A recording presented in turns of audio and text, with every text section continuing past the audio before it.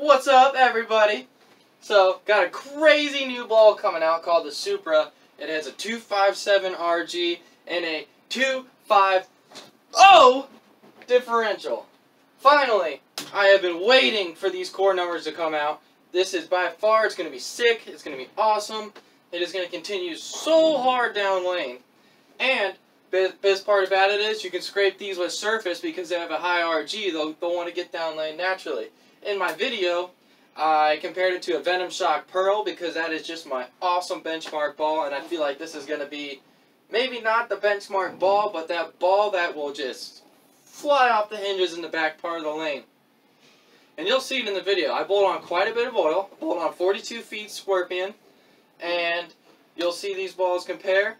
These were a little bit further right just because they touched a little bit stronger in the front part of the lane than the Shock Pearl does.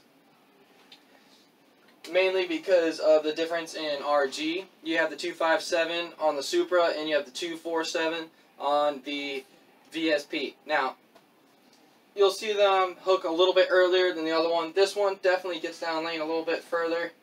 Turns very hard. Alright, so I'm going to take these out on the lanes and I'm going to show you what they're all about.